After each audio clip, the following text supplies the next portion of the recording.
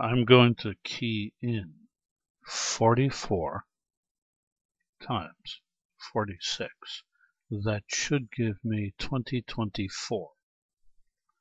And it does. And if you look at the upper left-hand corner where it says workspace, I double-click on answer, and it's 2024.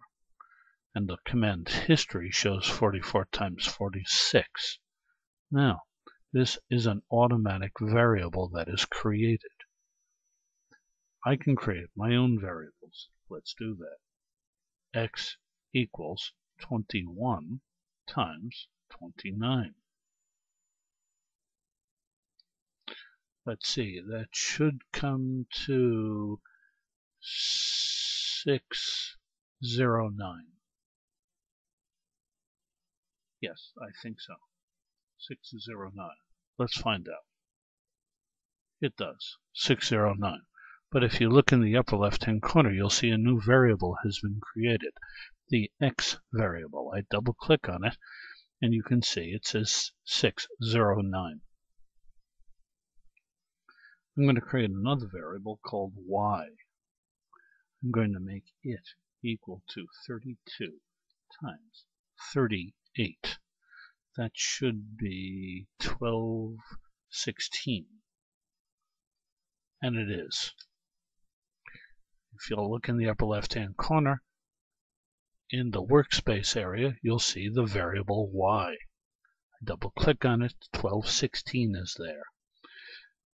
Now I'm going to do something different. I'm going to ask you to take a look at X. X currently has 609 in it.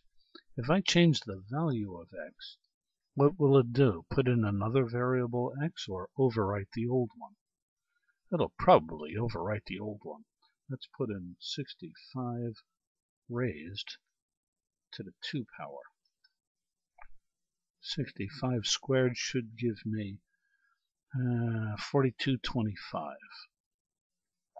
4225, let's see. Yes, it is. And if I go over to the X variable, there's only one, not another one has been added.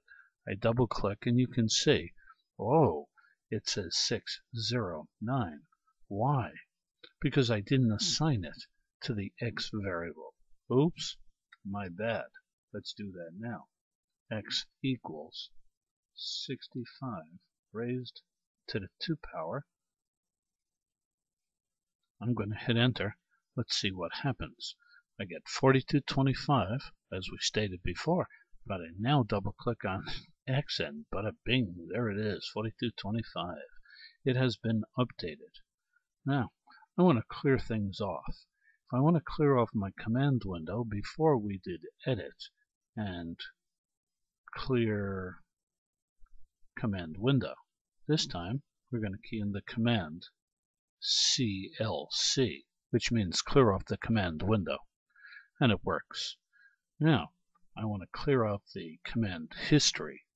I go over to the command history area, I click in it, right click, and I see delete entire history. I click on it, yes, and it's all gone. I go up to the workspace area, right click, clear workspace. Are you sure? Yes, and it's all gone. Another way to do it. What do you know? That's all I want to talk with you about today. This is George Boole saying bye-bye.